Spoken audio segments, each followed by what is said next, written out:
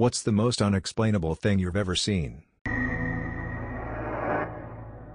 I used to live in a house with two roommates. Let's call them Anna and Erica. I lived on the second floor and Anna and Erica lived downstairs. Every night I would hear this thud coming from downstairs. I would investigate and it always came from Anna's room. I thought it was her doing burpees or working out at night, which seems dumb looking back. I never talked to Erica about it because I thought it was in my head, and since I was on the second floor it never really bothered me. Fast forward 2 years and we all move into a new house with another roommate. Anna, Erica, and I live on the same floor upstairs. I start hearing the thud louder now. I go up to Anna's door and it sounds like she's hitting herself against a wall and whispering and crying or laughing. I also noticed when she left the room she had her sheets all scattered on the floor. I ask my other roommate Erica about it and she says she hears it too. Anna starts staying at her parents' house more often, but every time she comes home we hear the same thud noise. We started asking Anna about it and she makes up excuses like I was moving furniture or my porch door was swinging open. After we started questioning her more, she only came to our house maybe once a month to pick up some clothes. It was so strange. I never think we'll get an explanation. I used to live in the middle of nowhere. The town had less than 200 people in it.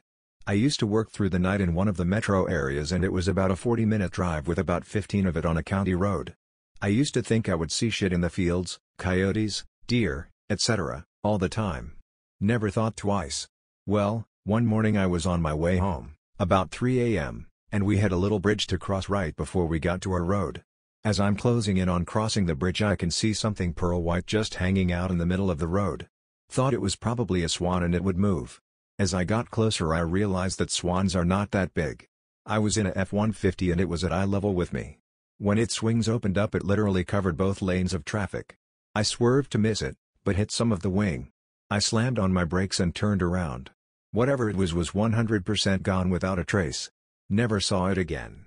If it was a bird, that's the ducking biggest bird I have ever seen. I work as an adult novelty store manager with a theater, so please envision the kind of customers I get. I had this regular who was nice enough and we always exchanged pleasantries and small talk. One day we said goodbye and as he went to leave he stopped dead in his tracks and came back to the counter. He told me that he ignores it every time but today it wouldn't let him. So naturally I asked what the hell is he talking about.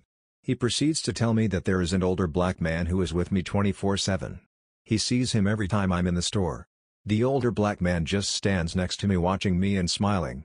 At that point a chill ran up my spine because no one in that store knows besides my boss that I'm half black and my 65-year-old black father that I was so close to passed in 2014. I said the usual wow and oh my god, so I wouldn't give anything away to see what else he says to see if it's legit. The customer proceeds to tell me that the man, my father, is sad about his kids not doing what he's asked them to do and one particular child has greatly disappointed him. The man, my father, also wants the customer to tell me how much he loves his wife even though she's married again. At this point I have tears in my eyes because how would this man know there's conflict between me and my siblings because of my dad's death? How would this man know my mother is married again? He kept mentioning that he could feel a strong religious pull with my father.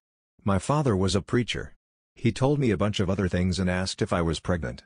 I told him no, but apparently my next child will have my father's soul according to him. My 2-year-old son looks like my father and loves his favorite songs. I have never seen that man again. It has been almost 10 years and I still don't have anything that's somewhat close to an explanation of what happened then. My best friend and me were sleeping over at her grandma's house and enjoying the newly renovated attic as it was supposed to become her little teenager apartment. All new furniture with a huge comfy couch and nice clean boards screwed to the wall. Sleepover went just like you would imagine it. 2 15-year-old girls painting nails, watching DVDs and talking about the hottest gossip at school. It was already like 3 a.m. when we decided to go get some sleep and left the room to sleep in the bed next door.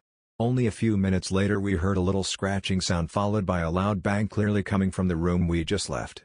One of the boards that were screwed to the wall was lying on the floor. Almost 4 meters away from where it was supposed to be.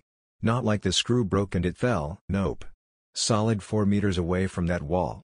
Almost 2 centimeters deep hole in the ground where the board was laying. The holes in the wall looked like something grabbed that board and pulled it straight out, ripping the wood and concrete it was drilled to. I still get goosebumps remembering it. Back in 2016 my mother was staying at my place because my father was in the hospital at the time and my apartment was right next to the hospital. One night I had this dream that the landline rings and my mother answers the phone and hears the news that my dad has passed away. She hangs up the phone and tells me that my uncle, a doctor at the hospital my father was in, just gave her the news of my father's passing. I wake up startled. I have a drink of water, and just as I start feeling relieved that this was all just a bad dream, the phone rings and my mom picks it up. I was just watching her from a distance, noticing the expression on her face, noticing the tears that started dripping down her cheek, and she hangs up the phone and tells me that my uncle just told her that my father has passed away. I was driving with someone through a very odd, small town in Arizona.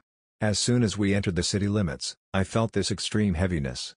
Very surreal, dark, almost like a shroud of evil. As soon as we exited the limits, we both, not having spoken in a few minutes, said, "Did you feel that?" We both did. It was really weird. About a month later, I was reading Time magazine, I think it was Time, and there was an article about that town and how it is so well known for cult-like polygamy and child marriage, etc. that explained a lot. My father died when I was 15. In my freshman year of college, me and my roommate in the dorms were somewhat close, but really had only been known each other for a month when the creepy thing happened. I hadn't told her much about my childhood, but she knew that my father had passed. One day she woke me up and asked me, "Did your father used to call you, insert silly childhood nickname here?" I hadn't heard that name since I was 6 or 7. I definitely never told her that he used to call me that, as it was a repressed memory that I hadn't thought about in a long time. Anyway, as it turned out, she had a dream that my father had come to her, and asked her to take care of me, calling me by this silly childhood nickname. It was always difficult for me that my father never saw me graduate high school or start college. But I guess he did, from wherever he is now. When I was 20 I visited a town in Italy that has a number of medieval towers that you can climb.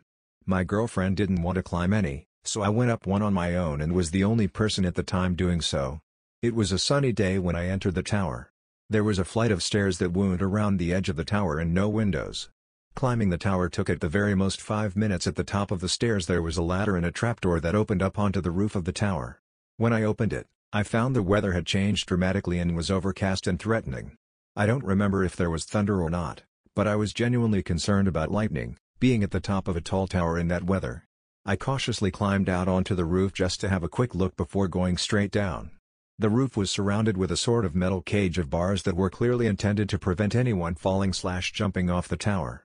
I heard some thunder and saw electricity arc between some of the bars, not a blinding lightning strike, just arcing. I decided that the tower was imminently going to be struck and descended as quickly as I could. At the bottom I was surprised to find the weather was again sunny with a clear sky. My girlfriend could tell I was shaken, and was amazed when I told her I thought that maybe there had been lightning. The weather hadn't changed whilst I'd been up the tower. I've started to tell the story a couple of times, but it's just too weird to expect anyone to believe. I have literally no explanation. I'm very much a skeptic when it comes to the paranormal. I'm not religious, and I've had no other weird experiences like this. In short, I'm not your stereotypical spooky things happen to me kind of person. Thanks for tuning in to Reddit Streams. Hit the subscribe button and the notification bell for more videos. Share your views in the comments below.